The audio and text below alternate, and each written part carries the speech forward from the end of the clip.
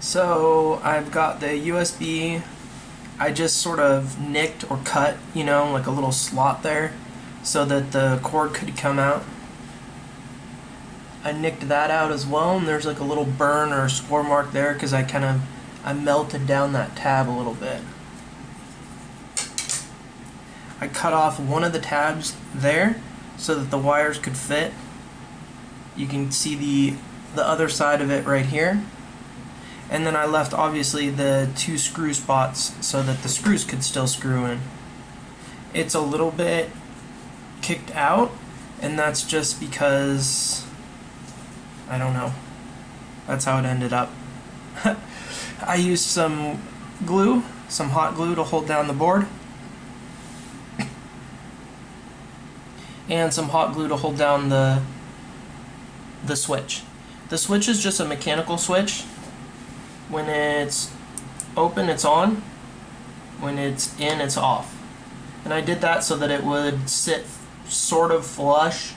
I didn't want to sit too flush because then I'd be sort of sticking my finger in the hole there to do it. So I did want it to protrude a little bit, but protrude mostly when it's on so that you can see the difference, right? That way when it's off, it's mostly flush and kind of out of the way and you don't really see it too much. The battery's still just held on by electrical tape. Just sort of kind of route the wires, set the battery in between the pins, and then when the cover goes on, the pressure then applies the electrical tape. Pretty easy. The only thing I wish I had done is taken one of the pins that did the reset and create a reset button on the opposite side.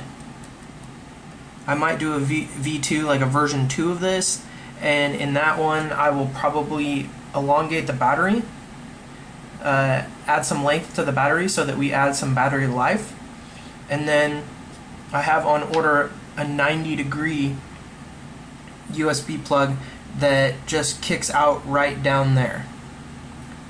So I don't exactly know how I'll be routing that with the wires the way that they are for the battery, but I guess I'll figure that out. That way then the USB doesn't kick out the side, the USB should kick out next to the switch, and then I'm hoping to get it lengthwise or cut it down so that it just fits in the slot and sort of tucks away. But for now, this is version 1.2 and I'm done with this. This is a finished product for me. It works, it does its job, it doesn't look bad, and it does the trick, so it is what it is. Thanks for watching, guys. I know the audio is terrible on this, and my dog keeps shaking the table, so the camera keeps shaking, so I apologize for that, but it is what it is. Thanks for watching. Portable PS4 jailbreak tool.